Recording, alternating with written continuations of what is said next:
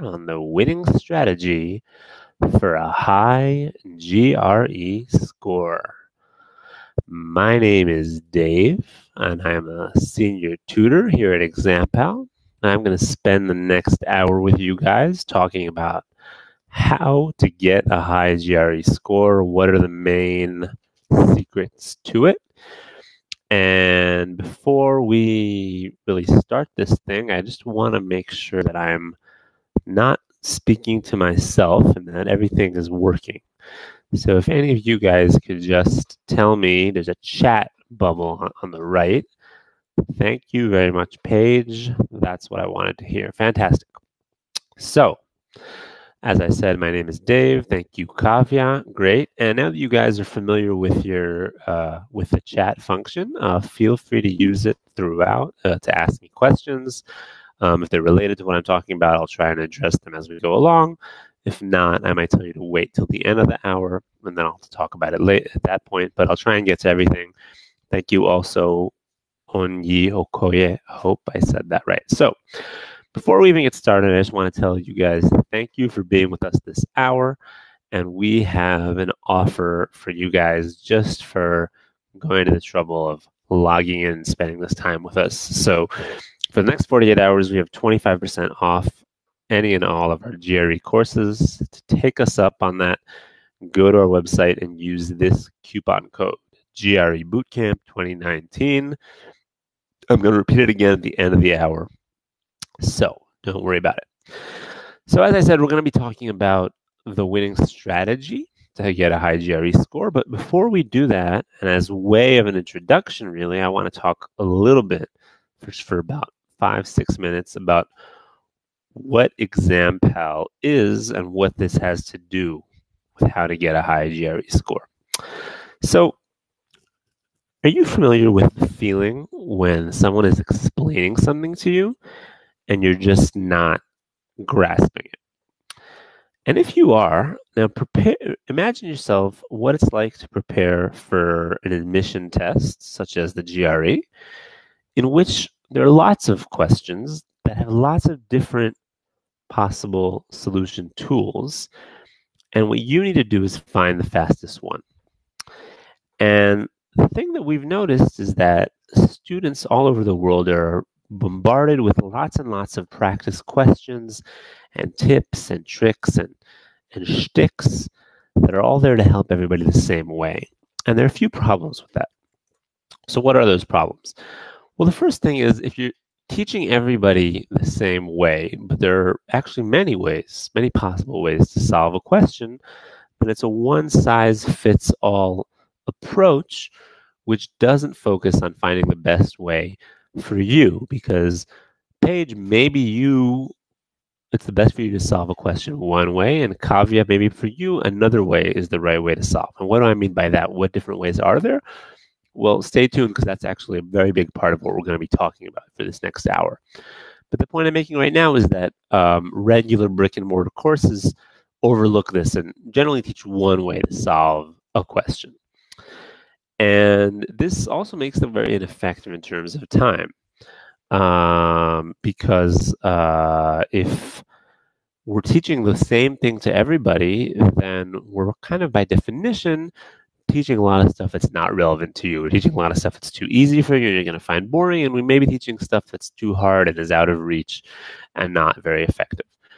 And finally, and this is a direct result of the last point, it's very, very time consuming to practice this way as well, because you're practicing on questions that are too hard, too easy, when really what you want to be doing is practicing on questions that are at your level or a little bit higher to improve.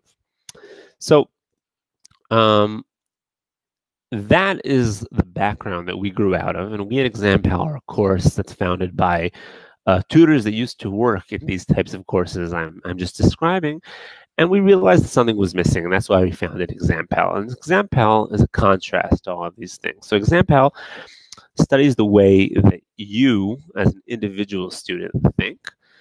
It tries to study, or rather does study, the effectiveness of all the different possible solution strategies for a question, and uses this information on how each one of you solves to find the best way to solve each question. And when I say the best way, I mean the best way for you personally. And what this really is all about, if I have to summarize it in one thing, which we're going to be talking about in the next 20 minutes to half hour, is a skill which we call cognitive flexibility, which is the ability to change the set of tools that you're using very quickly in order to best fit the data that you're getting at the moment. And this is a really big part of what the test asks us to do. 1 minute we might be looking at just a second. One minute we might be looking at a bit of algebra. Another minute it might be throwing in geometry at us. Then a quick a word problem. And what we work on is not just providing you with the knowledge you need, but actually the tools to find the fastest way to solve. So how do we do that? Really fast, I'm going to run through this, but we start with interactive video lessons, which teach you each and every one of the subjects of the course, and we do it in a entertaining way, and also by interactive, I mean we're already asking you questions right as we teach it, and already at this point we're studying the way you solve them. And then we move on after the videos, which for each topic, by the way, there are two. There's an introduction, which is just the fundamentals, and then there's a lesson, which is already talking about answer strategies. And after both of these, we move on to the practice. And each practice session starts with a diagnostic phase. And what we've found, and this is already kind of really getting into the nitty-gritty of what we're going to talk about now, is that even though there are lots of different tools, we can divide these tools into three overall strategies: precise, alternative, and logical. And this is the PAL, this is the PAL in examPAL. That's who we are. So for example, the question that you see on the screen now, for every positive x and y, 3x plus 2y divided by x plus y is between. So this can be solved in several different ways. Okay, it can be solved precisely, okay, by just simplifying the algebraic expression. It can be solved alternatively by using simple numbers to plug in for x and y. It can also be solved logically, simply by figuring out the ratio between the numerator and the denominator. And all these different ways are going to get us to the same answer. And in the diagnostic phase, what we work on is figuring out what tools you like to use. Okay, and then from then on, we move to the improvement phase, where we focus on getting your level and finding the best questions for you. And at this point, we're already asking you for feedback. If you get it right, what was the tool you used? If you don't get it right, why? What was the main reason for your mistake? And we're incorporating all of that in order to have the system give you questions that are more suited to you and explanations that are more suited to your level and to your strengths and weaknesses. And all this comes to a head in the last part, which we call the optimization phase, where we're really giving you questions and solution strategies that are chosen based on the information we've gathered so far. And for example, what you see on the screen now is an example of a question in which there are 4 possible solutions, but we rate based on a combination of the general user data and your own personal data what we think the best fit is for you. So in this case, it's a first precise solution. So in professional terms, what we're called is a open semi-supervised recommendation system. You don't need to know what that means, but what it means in general is that we don't just do machine learning, we actually do machine teaching. We scan through the ideas of our students in order to find the ones that are best to teach every new student. We do this with over 50,000 students from over 156 countries. We've won lots of awards, as you can see on the screen. We have excellent scores on Trustpilot, and more importantly, I think this should interest you, is we put our money where our mouth is. That is, we give you a real success guarantee. If you have a previous GRE score, we guarantee you're going to improve it by 7 points. So if that's the case for you, go to our site, look at the success guarantee, and look at the terms and take us up on it. So that's us. Just to reiterate, we're giving you for the next 48 hours, 25% off. And without further ado, let's start talking about how to join the 160 Club. And really, we're going to talk about two tools today, the main tools of how to get this score, which are called cognitive flexibility and rapid improvement. Okay, now, just before I really jump into the nitty-gritty of these two tools, let me just say, I'm not saying that after this webinar, each one of you guys is definitely going to get 160, right? Obviously, we all have a different starting point. We all have a different level of English. We all have a different level of math. We all have different strengths and weaknesses, speeds, talents, ambitions, perhaps. What we're really here to do is to make sure that you get the best possible score for you and that you do it very quickly. And we're going to be talking about what you have to do in order to get 160 and also what you definitely shouldn't do. Okay? So, so let's start talking about the first tool, which I've already defined. Cognitive flexibility, as I said, is the ability to quickly find the fastest way to solve each question and solve it.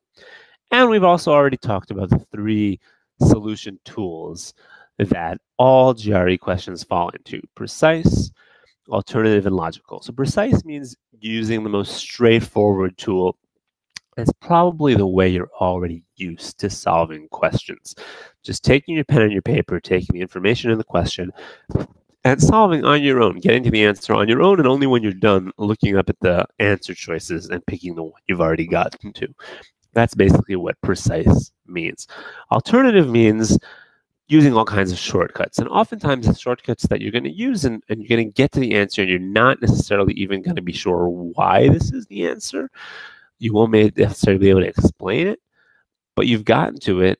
And importantly, you probably have gotten to it faster than the precise way would have gotten you. And finally, logical is what it sounds like. It's using logic, and there are a few kind of important logical rules and rules of thumb which we learn, and we can use them on many questions. And when this is applicable, it's the fastest, really, because oftentimes we can ignore lots of data and say it doesn't even matter to calculate this because it has to be bigger than 70, for example, and thus it can only be answer choice D. So that's really what we teach. And you should be asking yourself now, okay, great, when do I use precise, alternative, and logical? When do I use them? So the bad news is, unfortunately, it's not a straightforward answer such as, you use precise for solving triangles and you use alternative whenever there's a hypotenuse or anything like that. If that were the case, perhaps this webinar would be shorter. But really, the point is that it's by definition, it's not a one-size-fits-all. The decision of using precise, alternative, and logical has to be made on a question-by-question basis. And the answer is really dependent on two overall factors. The first is the question's characteristics itself, the question itself. Is there anything about the question that tells you, oh, this looks like there's a lot to calculate and it's going to be easy and not likely to get confused, so I can use the precise approach? Or maybe this looks like, oh, I can just easily plug in a number here or use the figure and solve this in an alternative way that's going to save me a lot of time. Or maybe there's some kind of logical cue. Maybe it's talking about the most or always or never, or all kinds of words that have logical meaning that I can use to solve this quickly. So this is the kind of questions we have to ask ourselves. And the second thing is our own personal strengths and weaknesses. Because as I said in the beginning, maybe, Paige, you are really good at quick calculations, and that's the way to go for you, and it's not worth the time for you to look at other ways of solving. And maybe, Kavya, for you, really just using the figure and cutting it up and seeing what it looks like is really helpful for you, and it's much better than kind of abstract thinking about geometry. Maybe it's the other way around. But the point is that this second point is really one that we're only going to be able to answer once we've solved and practiced a lot using these three different solution tools. to be a little bit more specific, probably for all of you right now, the precise approach is the natural go-to because that's how we've learned how to solve in school, right? And for that reason, it's very valuable to practice the logical and the alternative tools, even if you're later gonna, revert back to the precise, but you'll know why you're doing it. And that's a very big part of what we work on in examPAL, working in all three different tools and really figuring out what works for us. So this is kind of the introduction, the end of the introduction. Okay, I hope this was clear so far, and if not, you guys ask me something in the chat. And now I'm gonna show you what I'm talking about. I'm hopefully gonna make this a little bit less abstract. So we're gonna look at a few questions now, and we're gonna try and figure out together how the different solution strategies are applicable. So let's look at this question to start off. Of the 900 guests that attended a wedding, 36% were women.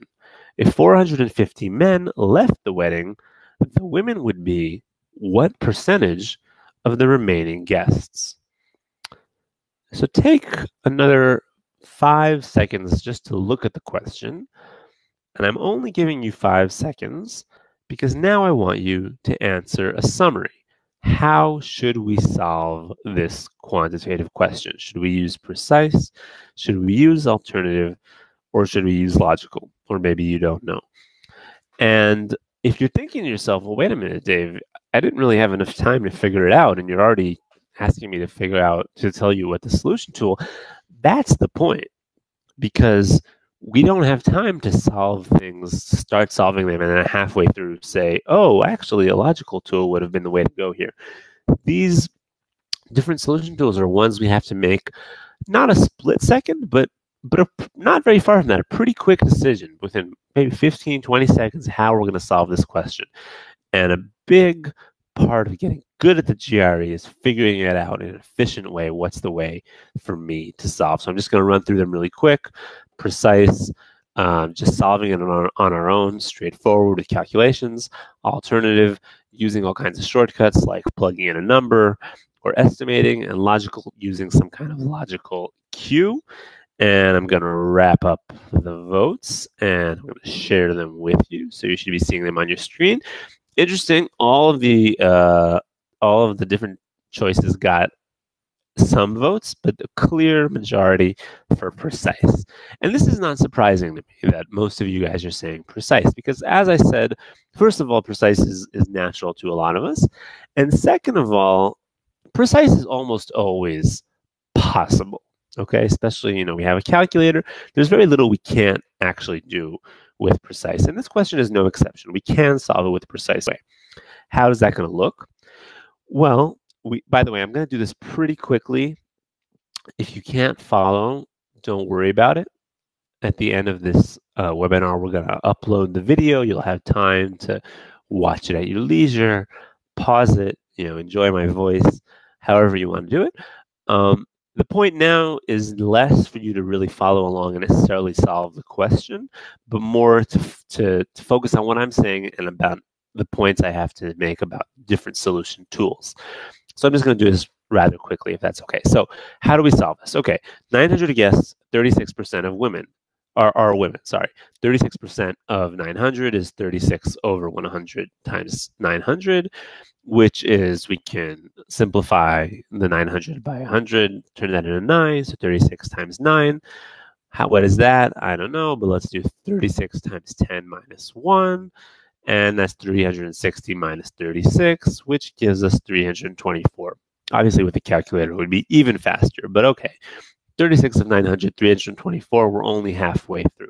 Now what do we do? Well, 450 men left the wedding, so that's 900 minus 450, which is 450, leaving the remaining women to be, well, the number of women hasn't changed because only men left, so the remaining women are 324 out of a total population of guests of 450. 324 over 450 is, we can simplify by 3, get 36, and in the end, we're going to get to 72%. So that's the way to solve it with precise. Notice, though, that was kind of a lot of work. And even if we use a calculator, still a few different stages to do here, right? At least 3 separate calculations. And obviously, we have to make sure we don't get anything confused in all these calculations. So again, precise, possible. Is it the best way? I'm not sure. So let's look at a different way to solve this one. We're going to look at the logical approach. So if we have 900 guests attended a wedding, 36% were women, and then 450 men left the wedding. Women didn't leave at all. So what does this mean? Well, remember, percentage means part out of a whole, right? It can be presented as a fraction. And in this case, we're asked about the percentage of women out of all of the guests. Now, to start off, this percentage is 36%. And now we're asked about a situation in which the guests become half, but the women remain the same, right? No women left. So the numerator remains exactly the same number of women, and the denominator is now half of what it once was. So if we're dividing the denominator by half, that's the same as multiplying the entire fraction by 2. Meaning if we were 36% before, we're 72% now. And now look kind of up at the screen and look what we had to do. No calculations, basically, or 36 times 2 is really the only calculation. Just kind of using pure logic, we got straight to the answer. We had to do far less calculations. I think we even had less room for confusion, probably. And yeah, and that's it. And this is a good example of why the logical approach can be very, very useful sometimes. And indeed, by the way, this is a question we've measured, and people using the precise approach have gotten it right a lot of time, but it's taken them on average 2.5 minutes. Whereas people using the logical approach, it's taken them less than 2 minutes.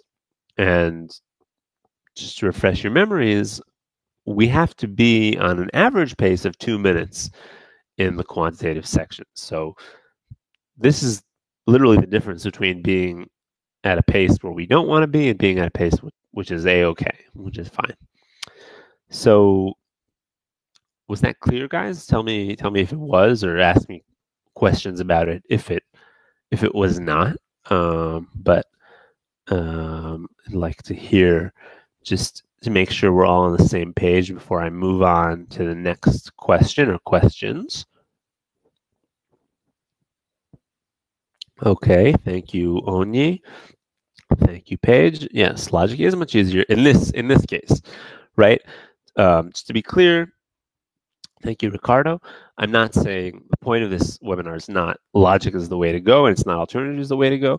It's rather these different approaches are all relevant, and sometimes different ones are the best. And plus, sometimes the best ones are best for different people, right? Even in this last question, I concede for some of you, the logical approach might be confusing. You might have gotten it wrong. You might have, instead of multiplying by 2, you might have divided by 2 and gotten to 18, perhaps. And maybe the precise approach, you're a whiz, you do things really quickly. For some of you, maybe it would have been better. On average, I'm saying that's not the case, but that's exactly the point, that we have to combine kind of the general knowledge of what's good and the much more specific knowledge of what's good for me. And that's what we help you do on examPAL, because we're all the time measuring how everyone does the question and how you are solving it. Specifically, Kavya is asking, how do we figure out a logical way fast enough? So I'm not sure I understand the question. If you're asking how do we figure out how to use the logic fast enough, so it's not an automatic thing, right? Part of these, there are logical tools which we need to learn, and in our course we do learn them. We talk about, say, for here for example, there's a logical rule that has to do with what happens when part of a fraction changes and the other part doesn't change. What happens when the denominator is divided? That means you multiply the entire thing by the same thing that it's divided by, for example. So no one is saying this has to come naturally to you, and if not, then that's not the way to go. There's a lot to study. But at the same time, it is true that a logical approach at a certain point is something that you have to have some intuition for, because otherwise, it might just take you too long for it to come to you. But really, the bottom line of what I'm saying is it's something we need to learn a few fundamentals, try practicing it a lot, see logical solutions, and if they work for you, and in the end, get to a conclusion of whether these tools work for you or not. So feel free to keep asking me, but I want to keep chugging along. We're going to look at another quantitative question and think how we want to solve it. So, two printers run simultaneously. An inkjet printer that prints at a uniform rate of 80 pages every 15 minutes, and a laser printer that prints 100 pages every 10 minutes. How many minutes will it take for them to print 230 pages? So I had so much fun last time. I think I'm going to do the same survey again. I'm going to give you guys less time to solve because you already have practice on it. But how do you think we should solve this question? And I'm on purpose not giving you more time to look at the question, because that's the point, right? We have to make really quick decisions. So, okay, I see a majority of you have already voted, so I'm going to wrap it up last seconds if any of you want to. And this is interesting, very evenly divided. Perhaps as a result of last time, a small plurality has moved over to logical. One of you guys is very honest and says, I can't tell, which I admire. And also precise is tied with logical. So interesting anyway, but a big mix. So again, we're going to do this pretty quickly, but let's see how we can solve this question. So once again, precise is possible here. I'm not going to show it to you, but you're welcome to do it at home and see how long it takes you. In fact, I recommend you do that later. But for now, take it on faith that precise is possible. But I want to show you guys that in this case, actually, alternative, which interestingly, not many of you voted for, alternative has a lot of potential. So how does that look like? So in alternative, we can use the power of estimation. And we can say, okay, not estimation, or rather not only estimation, we can say instead of figuring out on our own how many minutes it'll take, and then looking at answer choices A, B, C, D, E, and hoping that what we got is the same as one of them, let's just use these answer choices. We know there's not an infinite number of possible solutions. There are only 5. We know it's one of them. So let's just try them out and see if they work. So starting with A, because it's a very easy number to work with, 10. So let's say what happens if it took 10 minutes, for example. So if it took 10 minutes, we already, so we know what happens with the laser printer, right? Let's start with the inkjet printer. So if an inkjet printer prints 80 every 15 minutes, so 10 minutes is 2/3 of 15. So 2/3 of 80 is, I'm not sure how much it is, right? It might be just off the top of my head. It's not such an easy calculation, but here's another alternative tool we can use. We don't have to necessarily calculate everything. We can estimate. So 2/3 of 80 is definitely going to be between 50 and 60, right? We can agree on that. Again, obviously with a calculator, you can do this exactly, but it's even that not necessarily always worth our time. And printer 2, we know exactly how much it is, right? 100 pages every 10 minutes. We're told that. So all in all, we're going to have between 150 and 160 pages, nowhere near 230, right? And this is why it's not necessary to make a precise calculation, because it doesn't matter exactly what it is. We know it's not close to 230. So we can rule out A, and we can know that it has to be something larger than A. But how much larger, right? If we have to go from 160 to 230, that's about 1.5 times larger. So looking at the answer choices, we have 30, which is 3 times as much as A, and 20, which is 2 times as much as A. And it seems obvious that both of these answer choices are going to give us way more than 230 pages, right? They're going to more than multiply the 160 or so pages. And for that reason, we can rule these out without even trying them. And we're left with only 2 answer choices, 15 and 18, B and C. So let's try B. Again, mostly because it's easier than 18. And if we eliminate that, we'll be able to choose 18 without actually going to the trouble of calculating it, which is an improvement. So 15 minutes. So the inkjet printer, again, we know exactly how much it is. It's exactly 80 pages. We're told that. And the laser printer, this time there's no need to estimate. It's a very easy calculation. If we do 100 every 10 minutes, we're going to do 150 every 15 minutes. So 80 plus 150, 230 exactly. That's our answer. Answer choice B. Again, was precise possible here? It was possible. Was logical possible here? Probably. We could have done some kind of estimation based on the properties of these inkjet printers. But here, just plugging in the answers, pretty efficient way to solve. I think you'll agree. I hope you'll agree. So that was kind of a quick look at 3 of the answer tools in action in the quantitative, the precise, alternative, and logical, even though the precise, we haven't seen an example where precise is the way to go. We saw an example where precise is maybe not the way to go. But I hope at least you're convinced that these 3 tools are applicable. And now let's look at an example of a verbal question to show you guys that it's not only with numbers that these tools are applicable, which may be a little bit counterintuitive, to be honest. But let's do that again. I'm just going to break for a second before I do. If you guys have any questions, do feel free. I'm here to answer them. But if not, we're going to move along, and we're going to look at a text completion question. Although the law greatly hindered the ability to smoke in public, it was not the main reason that cigarette sales blanked during that year. Rather, shifts in public perception wherein smoking came increasingly to be seen less as a blank and more as a blank drove this trend. So once again, let's kind of think just for a second how we would solve this one. I realize this is harder to do because I haven't really even spoken about what these different answer tools mean in verbal, but really they mean in general the same types of things. Precise is using the information that's in the text in order to solve the text. Logical is using some kind of logical verbal principles such as sentence structure, cause and effect, all types of things which we go into obviously in far more detail in the course.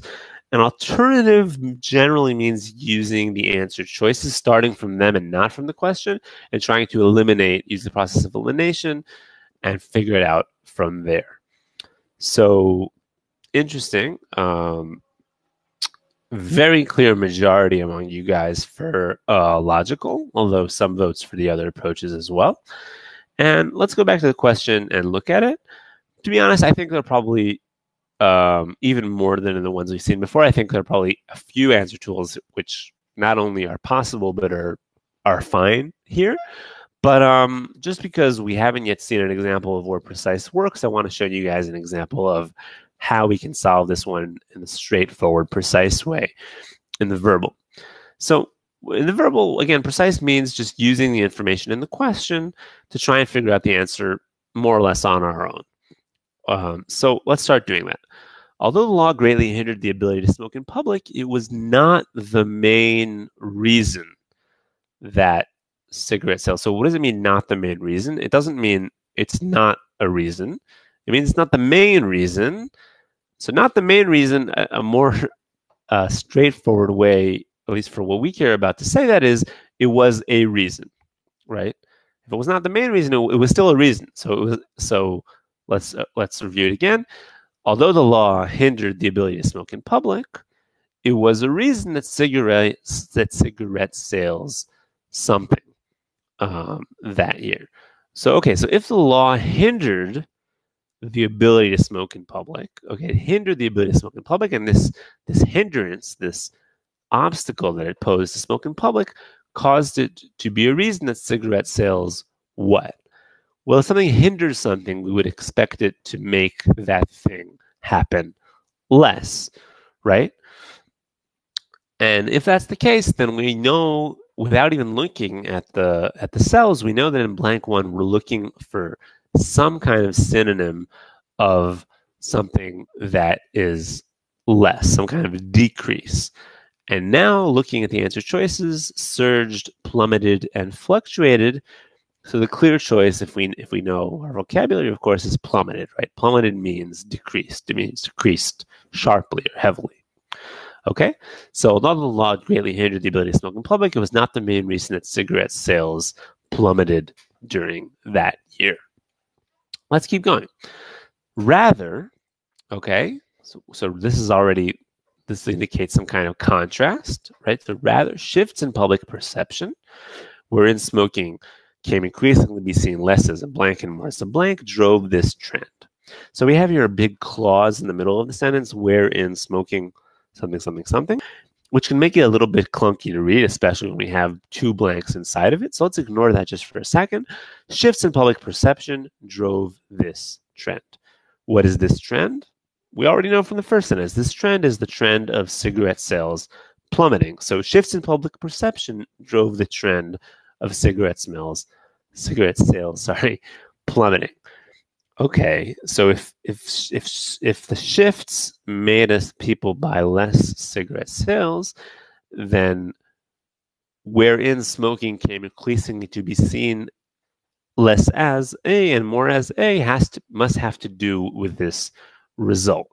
So if the public perception caused a drop in cigarette sales, that must mean that it made smoking seem less as a good thing and more as a bad thing. Again, I don't know exactly what these answers are going to be. The precise approach is not that inaccurate to that level, but I know a lot. I've already figured out that blank 2 is going to be some kind of word with a negative connotation, and blank 3 is going to be some kind of word with a positive connotation. And now, lifting our eyes up from our scratch pad and looking at the answer choices, we can see that a negative connotation in blank 2, the opposite, because it's less of a good thing. So a positive connotation in blank 2 would be a luxury, and a negative connotation, which we have more of in blank 3, would be a vice, right? So it's seen less as a luxury and more as a vice.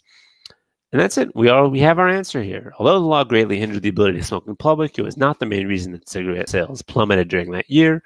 Rather, shifts in public perception wherein the smoking came increasingly to be seen less as a luxury and more as a vice drove this trend. So this was an example of using the precise approach in the verbal section. Again, it would have been possible to use the alternative approach. We would have kind of worked the opposite from what we did. We would have looked at surged, plummeted, and fluctuated, tried to plug them into the answer, see if it makes sense on its own. If two or more would have made sense, we would have had to keep going and then kind of look at the other answer choices to see if they worked in them. In this case, I think it would have actually worked rather effectively. Sometimes when we have a few blanks, it can get kind of complex because you can have sort of many different options. But anyway, so this kind of wraps up the first part of our webinar, the main part, but the first part, which is about cognitive flexibility. I hope this was clear. You're welcome to ask me anything and everything about it. And I'm going to move on now because remember we said there are two different tools that we're going to talk about what 160 scorers do. So the second tool, aside from cognitive flexibility, we call rapid improvement. Okay? And looking now on the graph on your screen, we call this the plateau effect. So what does that mean? Well, this is something that we see happening a lot to a lot of students. And what you see here is that at the beginning of their studies, right? The beginning of the time their studies, they're improving very rapidly. Their results are going up all the time. And then it slows down a bit. And then it basically stops. Granted, this is a bit of an extreme display, right? I'm not saying it actually stops, but for many people, it becomes a very, very slow incline after a while. And they can keep solving and just not get much better. And the thing is that actually this makes a lot of sense. Okay? You can think of the GRE part of our brain, if you will, as sort of a muscle, right? We definitely, when we start working out, we definitely improve it, and it can be quite exciting. But it does at the same point have a limit, right? We all have a certain natural speed we can read at. We have a natural calculation ability. And it's not that we can't improve those things. We can, but at a certain point, it gets kind of hard. And at this point, once we already learned all the material and we know kind of the basic tricks, at this point, improvement becomes harder. And crossing this plateau is something that 160 scorers know how to do, and it's what sets them apart from GRE students who are merely good and not very good. So, how do you do this? What do you need to do in order to cross this plateau? So, here are a few tips on how to keep improving once you've already done most of your studies and most of your improvement. So the first thing has to do with research and implementation. Okay. And this mostly has to do not with when you get things right and everything is hunky-dory, but rather when you get things wrong. And of course, none of us like the situation. None of us like to get questions wrong. But and that's fine. But what we shouldn't do is just brush our mistakes aside and keep moving until we get the next one right, even though it might be natural for us to kind of want to do that. And what a good improver does is he can treat his mistakes as opportunities. And after each mistake, you should ask yourself, what was this mistake about? Why did I get it wrong? Was it a professional issue? That is, did I just not know the material here? Did I forget how to do, the Pythagoras theorem, and did I just mix it up? And if so, it can be maybe a bit of a bummer, but actually this is very straightforward. We have to go back to the material. So, for example, I'll go back to the intro video and study it again.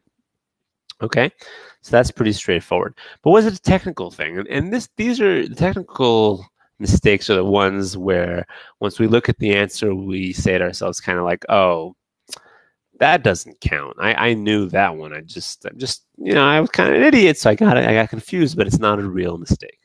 And these are the ones that it's really the most natural to kind of brush aside. And these are the ones where you shouldn't.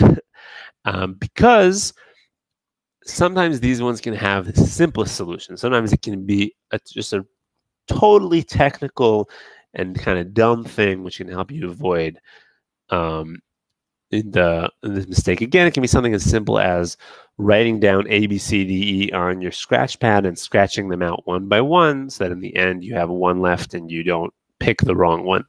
Something simple like that, or redoing your calculations, or doing everything in the calculator twice.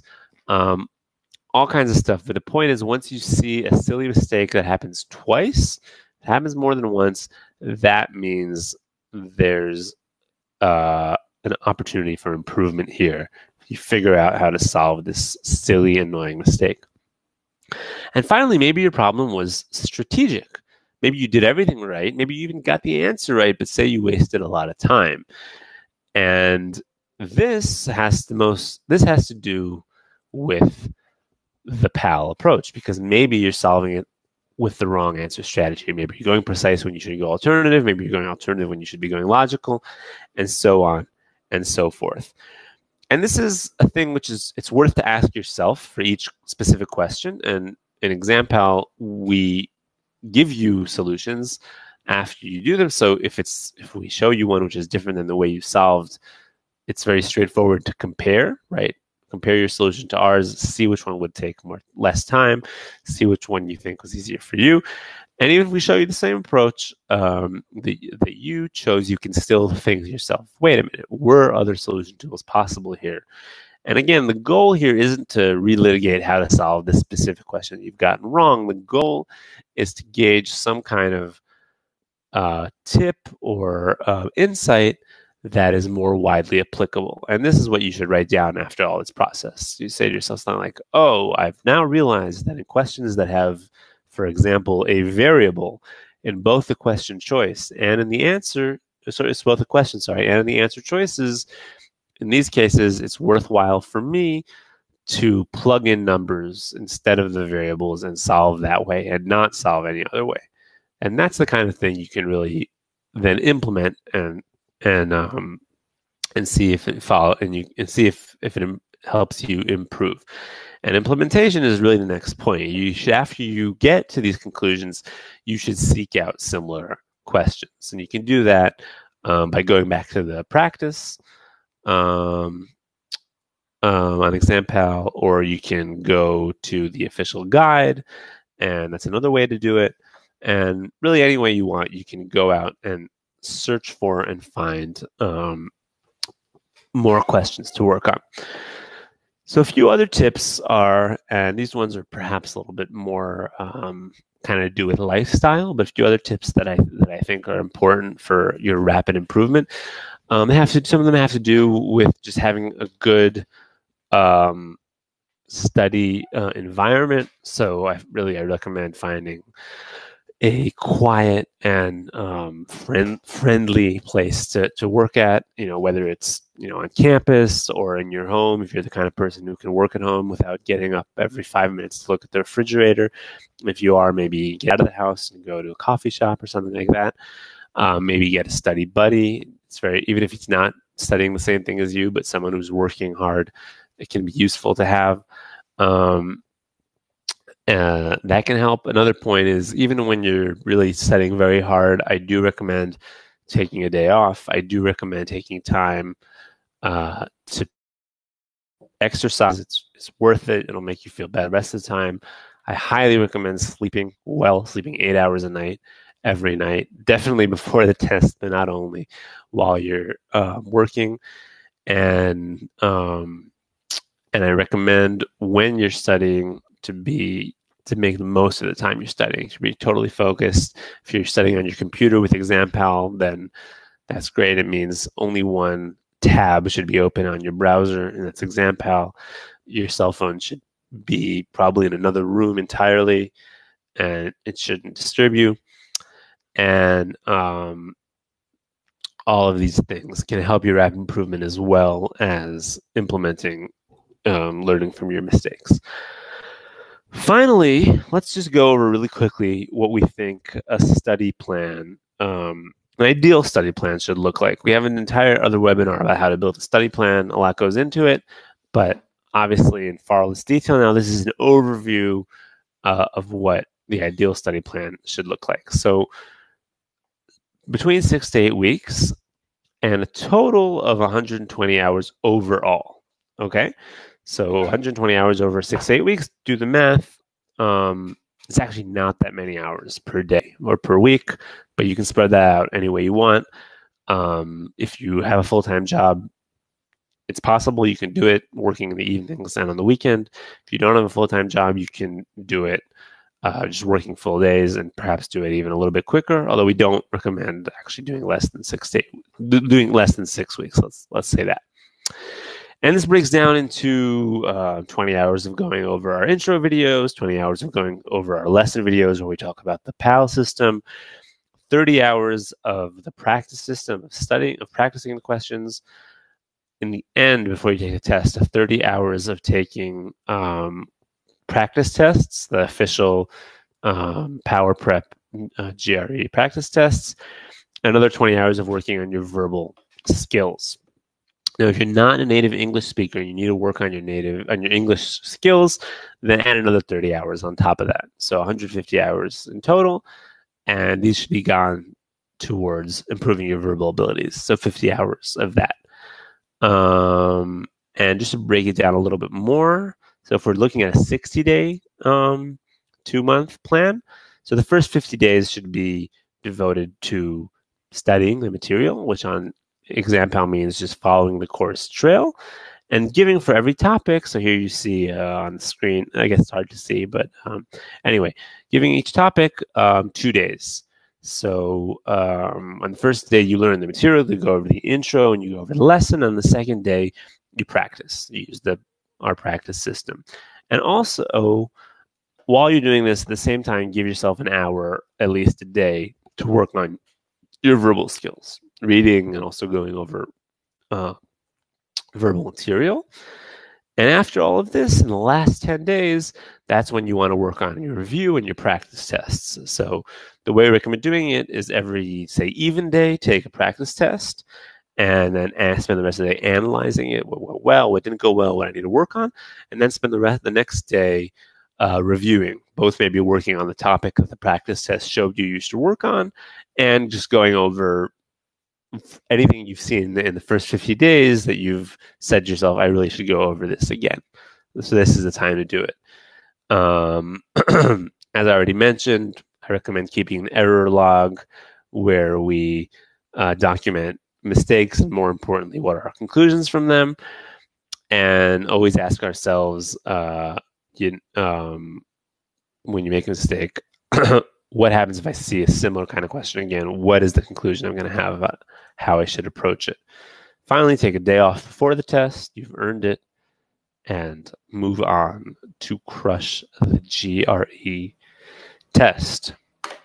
So we are basically at the end, or we're nearing our end. We've talked about using cognitive flexibility. We've talked about using rapid improvement. We've even talked about a study plan. And you guys have been great. And I want to, again, as a token of our appreciation, offer you guys 25% off any of our GRE courses for the next 48 hours. To take us up on this, go to examPAL.com, and when you go to checkout, use this coupon code and you'll get the discount. So I hope you do take us up on that, and we see you on examPAL. And really, that's what I have to share with you guys today. So I'm going to stop talking, and if you guys have any questions you want to ask me, we still have a few more minutes. I'm more than happy to answer them. So hit me with what you have. And for those of you that don't, really thank you for being with me this hour. And I hope to see you on examPAL. If you do go there, even before you sign up, even before you do anything, you can always, there's a chat bubble on the bottom right edge of the screen. You can go there right now and you can send a message. And if it has to do with material or something, maybe I'll answer it, and I'll be happy to see you guys there. Say the webinar sent me, and then I'll know. Great. Thank you, Ricardo. Thank you very much. How much is our GRE examPAL? Oni asks. Surprisingly cheap, but we have a few different types of courses. So I just recommend go to examPAL.com, go to our pricing page, and you'll see our different options. And then everything that you see there, take off another 25%, because that's the price we're offering you. Mara asks, what is the best way to improve on reading comprehension questions? Use the PAL. So yes, and not only also. So as I mentioned, it's just important to work on our verbal skills on their own as a separate kind of muscle we have to hone. So we recommend reading every day, 45 minutes, an hour a day, just reading. And I'll say a little bit more than that. Don't just read passively, but try while you're reading to practice what we call active reading. So just really get kind of be conscious of the fact that every paragraph in good writing has its own idea. Every paragraph transmits an idea, and be constantly asking yourself, what is this paragraph about? Okay, I can tell from the first sentence, what is this paragraph about? What else is going to be in this paragraph? Oh, this is an example. How does this strengthen the main point of the paragraph? Oh, it strengthens it because blah, blah, blah, blah. And keep really practicing asking yourself these questions and improve on your reading in that way. So that's one part of it. And the second part of it, you practice solving questions, and you do use the PAL. It is applicable there as well. We can use each of the approaches in different types of methods, and we obviously this is something we work on in the reading comprehension section. of the GRE. Mackenzie Turner, thank you. Nice to meet you. Hope to see you again. Tomorrow asks reading anything for an hour to an hour and a half.